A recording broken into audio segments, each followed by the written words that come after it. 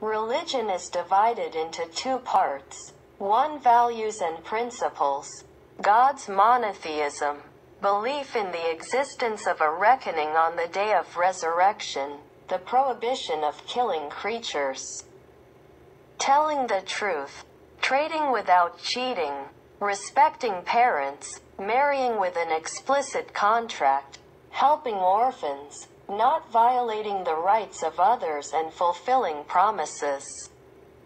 And incest and forbidden foods such as dead meat and pork, and the prohibition of drunkenness and gambling and the exploitation of the needy by accumulating debts on them.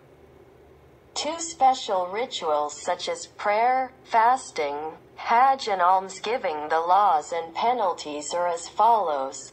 All punishments are limits, so that there is an upper limit and a lower limit. And between them it is up to the people to decide what they want. Freedom. Everyone has freedom of speech, except for slander without evidence, and he has freedom of religion except to mock the religions of others. State system. A. Choosing the head of state without forgery or coercion. B. Continuous accounting. C. Equality.